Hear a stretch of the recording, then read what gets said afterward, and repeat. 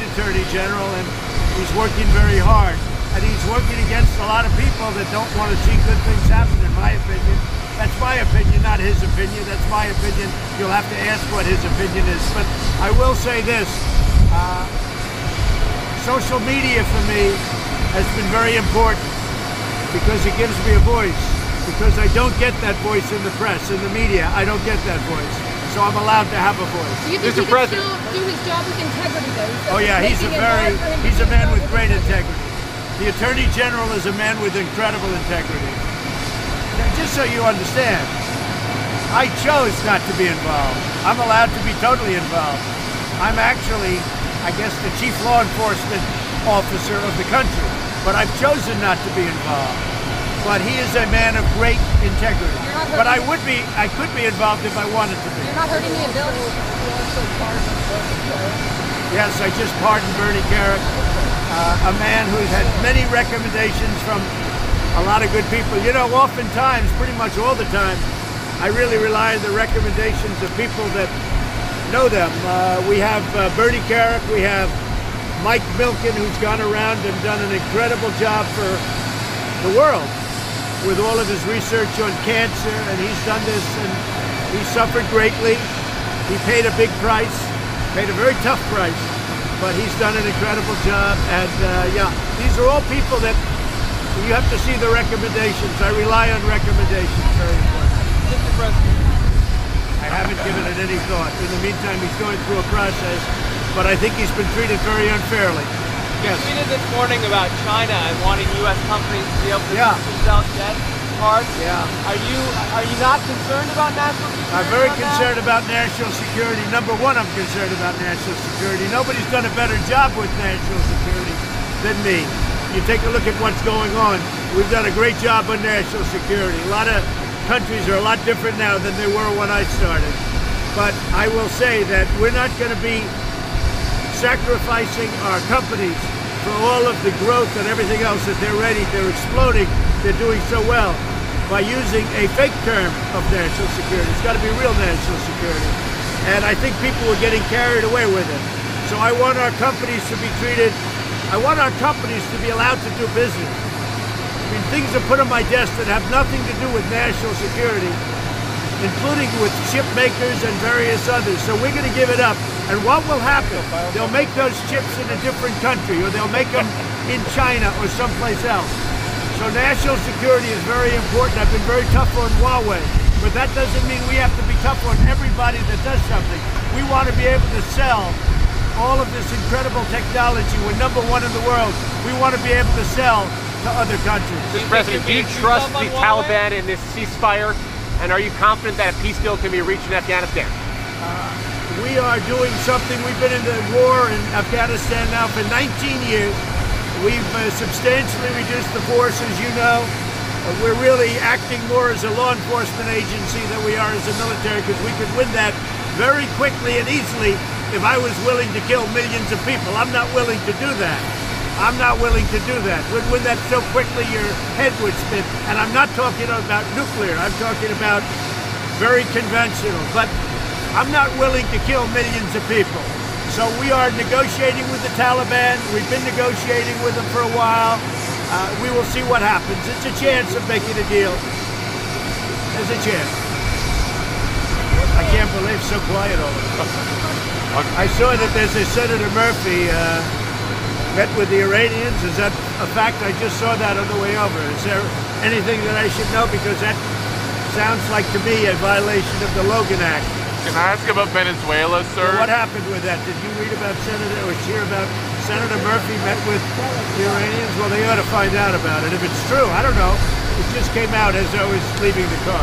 Can I ask about Venezuela, sir? Do you think Guaido is still the guy to get Maduro out of office? Well, he's the person that the country right now prefers, and that's what I go with. We'll see what happens. We put additional sanctions on, very strong sanctions, this morning on Venezuela. We'll see what happens. We're watching Venezuela very closely. Mr. President, specifically about Roger Stone, but are you ruling out pardons for Stone, for your former campaign chairman Paul Manafort, and for Michael Flynn? I'm not even thinking about that. There's a process that people are going through.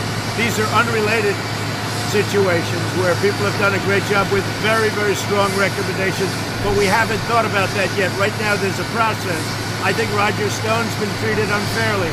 I think General Flynn has been treated very unfairly. I think a lot of people have been treated very unfairly.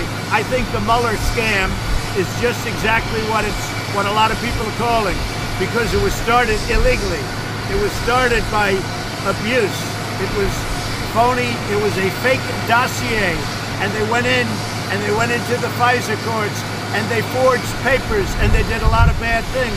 So the whole Mueller thing to me is a scam. Do you think Roger Stone deserves any prison time? You're going to see what happens. Let's see what happens. I think he's treated very unfairly. I did. I did. I had a very good conversation with President Erdogan. I respect him. We have a very good relationship. Yes, I agree, he's a tough guy, but we have a very good relationship. I seem to do better with tough people. But the fact is that he's fighting on Idlib. He doesn't want people to be killed by the thousands and hundreds of thousands. And he called me about that and other reasons. But we spoke about Idlib, and we're working together on seeing what can be done. Well, it's a very tough solution. You have a lot of warring going on right now. A lot of warring going on, but I'm dealing with President Erdogan. Hey, Catherine, if you can find out if I need to drop this or not, or if everything's okay, all right? Well, I don't know exactly the schedule because I don't set the schedule. Largely, largely the schedule is set by the Secret Service. We do what they want us to. But we're going to California, we're going to Nevada, we're going to Arizona, we're going to different places. And I guess we're coming back here, but I don't set the schedule. I have nothing to do with it. Mr. President, you saw Michael Bloomberg made the Democratic debate stage tomorrow night. Do you have any advice for him as he makes his first debate appearance? No, he doesn't need that kind of advice. He's been doing it for a long time. It just seems unfair what's happening to Bernie Sanders, to be honest with you. I watched it happen 4 years ago. And always be careful what you wish for. And I'm not wishing for anything. Whoever it is, I'll be very happy.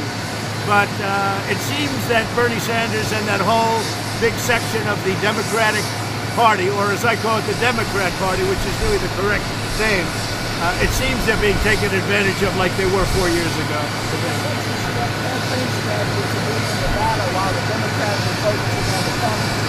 Well, I'll be making a speech in Nevada, and that will be probably the day before, I guess, as they have it arranged. That seems to be pretty effective. We got more votes than any incumbent president in history in Iowa and in New Hampshire, as you saw.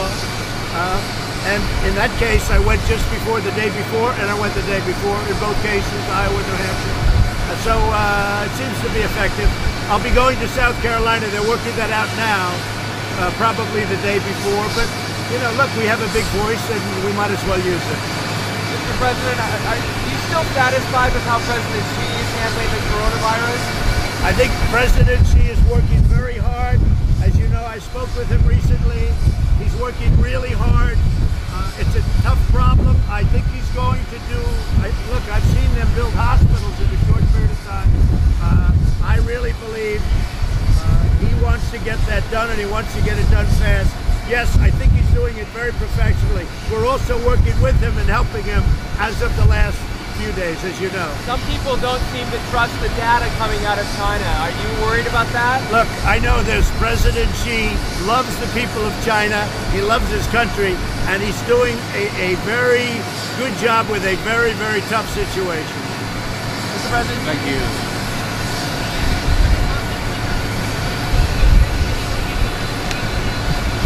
You know, if it comes up, yes, but we'll see what happens with that. That's really up to Senator Graham.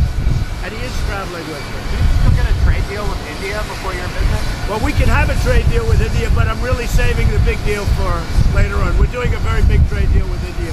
We'll have it. I don't know if it'll be done before the election, but we'll have a very big deal with India. We're not treated very well by India, but I happen to like Prime Minister Modi a lot. And he told me we'll have 7 million people between the airport and the event. And the stadium, I understand, is sort of semi under construction, but it's going to be the largest stadium in the world. So it's going to be very exciting. But he says between the stadium and the airport, We'll have about 7 million people, so it's going to be very exciting. I hope you all enjoy it. Are you going? Are you going, Steve? I hope so. Are you going, Jeff? No, sir. I hope you're going, too. Okay? So I'll see you maybe in the plane. How are you? Marriage is good?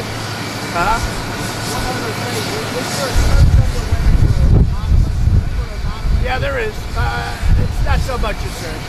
I know who it is.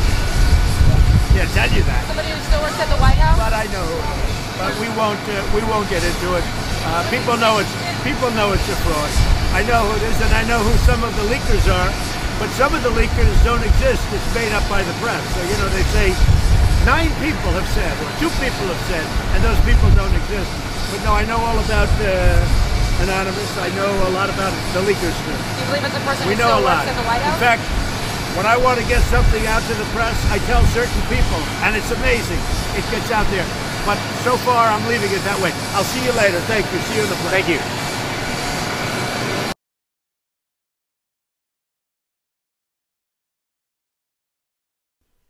All right, folks, thank you so much for joining us here at Golden State Times. President Trump is heading to California. He's going to be in Beverly Hills. He's going to be in Santa Monica.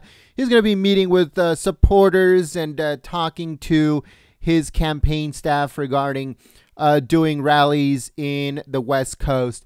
So for all coverage of President Trump, stay tuned live here at Golden State Times. President Trump is having a rally tomorrow, and we're going to be streaming it live. So make sure that you are subscribed and the bell is on. Thank you so much once again for choosing Golden State Times as your news source. And I hope to see you guys here very soon. And also on President Trump's live stream of his rally in Nevada. Thank you so much once again for choosing Golden State Times. My name is Gent, Gent, and I will see you soon. Peace.